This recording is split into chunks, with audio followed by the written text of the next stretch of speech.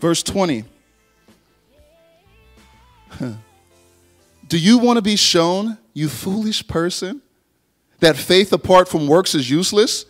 Was not Abraham, our father, justified by works when he offered up his son Isaac on the altar? By his works. See, here's the thing.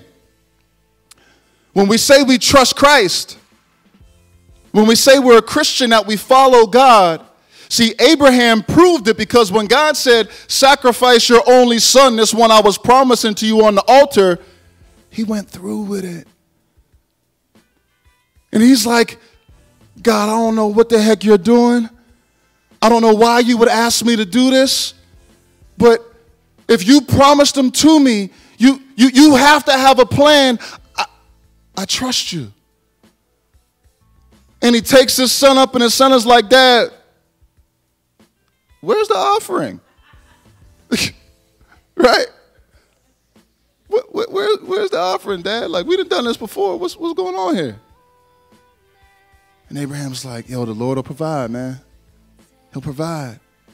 And it said what I love here is it says that Abraham believed God, right? He believed God. So he believed the right things about God, but it wasn't just the intellect believing that, but it was also bringing his steps in life to align with that truth. That God is God, Christ is King, and what he says goes, even if I don't like it. So at the end of that, it says that belief or that faith was accredited to him as righteousness. That's good news. And he was called a friend of God. What I find so interesting about that story is that if Abraham doesn't go through with that, he never knows God as Jehovah Jireh. Right? If he disobeys God in that point in time, he never gets the revelation that God is provider. See? And he wants to, man, he wants to make himself known to us. That's what's so mind-boggling, right? This great God, ruler of the universe, creator of everything, wants us to know him. So, we'll continue on.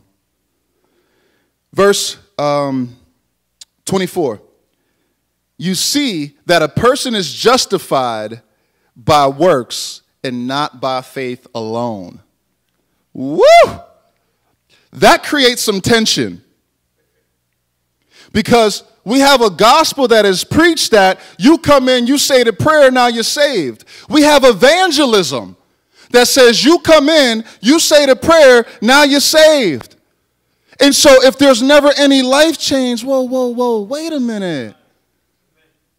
Are we helping deceive people that they're saved?